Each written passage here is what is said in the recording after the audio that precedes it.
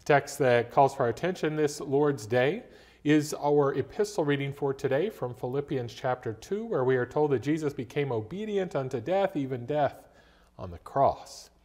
Grace, mercy, and peace to you from God our Father and from our Lord and Savior Jesus Christ. Amen.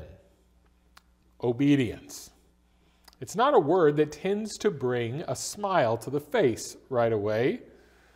For at least a half a century, if not longer, our culture where we live has been urging disobedience as the real path to freedom and to prosperity.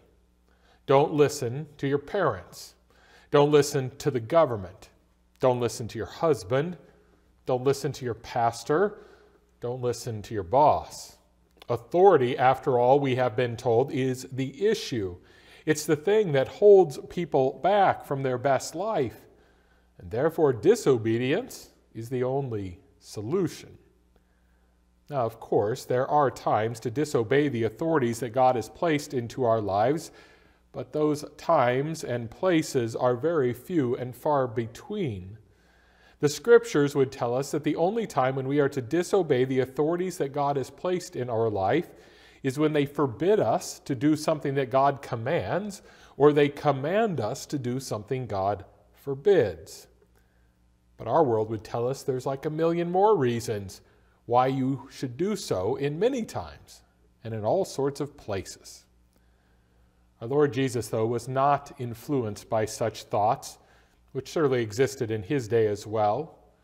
And while our modern American ears might not like to hear it, it is certainly proper for us to say today that the reason Jesus walks into Jerusalem on Palm Sunday is precisely because he is being obedient to his Father. The Father called him to walk into Jerusalem, and so he walked. He did not rebel, he did not turn backwards, and in so doing, he gave his body right into the hands of his adversaries to destroy him. As Paul says, he became obedient unto death, even death on a cross. No, he didn't do all of this because it just felt right in his heart. He didn't do it because he thought it would be easy. He didn't do it because he thought that somehow it would assure him a place of fame throughout the centuries. He did it because it was the Father's will for him to go, and therefore he went. As we hear about what happened on Palm Sunday, it might seem to us like being obedient to God's will was a rather easy thing to do on that day, that walking into Jerusalem was an easy choice to make. After all, we hear about those crowds that were there at Lazarus' resurrection, who were all there to praise him. We hear how the others around joined in those praises and began to laud him. We hear that the children in the temple continued their chants in his honor. The people, they waved their palm branches. They laid down their cloaks. They proclaimed that this was indeed the prophet Jesus from Nazareth. But Jesus, he was not so naive as to what was about to occur. It was clear to him that he was walking into a trap. He was drawing near to the very people who wished to kill him. Yes, he walked right into their place of business. He did so because it was the Father's will. Although many of his followers hoped that he was going to Jerusalem to take a place of comfort upon a throne, Jesus knew that that was not the case. He knew that he was going to be mocked. He knew that he would be bruised. He knew that he was going to be pierced. He knew it so well that he would sweat blood in the garden thinking about it. He knew it so well that he would ask the Father if there were any other way to accomplish the salvation of the world.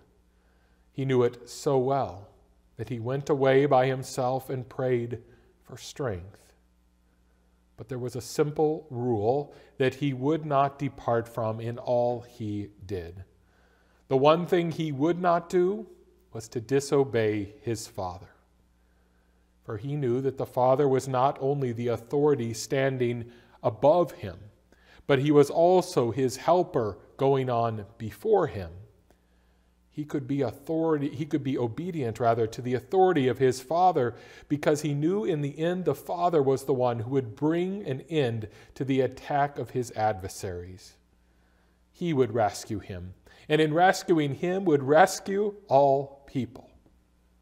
Jesus trusted the Father, and therefore he placed his times into his hands. And so he came into Jerusalem. He rode in on the donkey, just as he was supposed to do. He came as a humble king, just as the Father desired. He did not turn away from the spitting or the mockery or the pulling of his beard, because to do so would be to disobey his Father. You see, even if others would declare him guilty, his own obedience would ensure that he would be found innocent by the ultimate judge. That is the obedience that our Lord showed. Obedience that did not care about personal comfort. Obedience that was not looking for a loophole of luxury. Obedience that trusted in the one to whom his life had been entrusted. And all of this, ultimately, because of your disobedience. Oh yes, your disobedience to the authorities that God has placed in your life. Disobedience to your parents, your husband, your boss. Disobedience to governmental authorities. Disobedience to the spiritual authorities God has placed in your life. And yes, disobedience to God directly. Not placing him first, not honoring his name, not treasuring his word, not following his ways or commands, or living in accordance with the order he has given in creation. You know, Jesus, of course, would have been eternally obedient to the Father, regardless of all of this. But if you and I and all of humanity had not been so disobedient, the Father would have never needed to ask the Son to do what he did during Holy Week. Jesus' obedience could have been a much more pleasant route had it not been for our disobedience. And so do not this day take your disobedience lightly. Do not think that your disobedience has only led to Jesus being lauded in the streets of Jerusalem or being greeted with hosannas. Know for certain that your disobedience caused him to be mocked on the hills outside of Jerusalem and to be jeered at with cries of "Crucify." As the great Holy Week hymn says, "You who think of sin but lightly, nor suppose the evil great, here may view its nature rightly, here its guilt may estimate. Mark the sacrifice appointed, see who bears the awful load. 'Tis the Word, the Lord's anointed, the Son of Man and Son of God." There are 1,000 different ways that the evil one tries to get each one of us to believe that our sins could never add up to an awful load that someone else might have to carry. He lies and tells us that we have no choice but to sin. He tells us that everybody sins. He assures us that other sins are certainly more grievous than the ones we do. He assures us that God is so kind that surely he can't care all that much about sin. He convinces us at times that the things we do that are sinful are not sinful. He tells us that they are justified. He tells us that they're just the things we had to do in the moment. And all too often, we latch on to one of these lies or several of them and end up not feeling all that bad about our sin. Oh, we know we have sinned. We know that we are sinners, but we often don't grieve our sins. Our consciences are not terrified. We think that cart that holds our sins might have a few sticks and stones thrown into it, but we would never call it an awful load. But this week, if we will meditate upon our Lord's death, such lies will be taken away from us one by one. As the hosannas of today become the crucifieds of tomorrow, we will see the true nature of our sin. We will understand just how bad our disobedience is. You will understand how bad your disobedience is. And if we do, well, then we will see how good Christ's obedience is. You will see just how good Christ's obedience is. If you see that, then you will sing authentically, Hosanna, blessed is he who comes in the name of the Lord.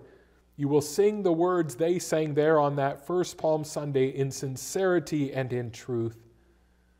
You will join all of us as we rejoice together at the coming of our Lord. We will lay down everything we have. We will bow in obedience. We will rise up in praise because we know that this King does come to save us from our disobedience through his perfect obedience. If you understand that all today, well, then you get to confess that Jesus Christ is Lord to the glory of the Father. For this is the simple truth you must know this day. You have been wildly disobedient. Jesus has been steadfastly and perfectly obedient for you. And you are saved. Blessed is he who comes in the name of the Lord. Amen. And then may the peace of our Lord Jesus Christ rest upon you this day. In his name we pray. Amen.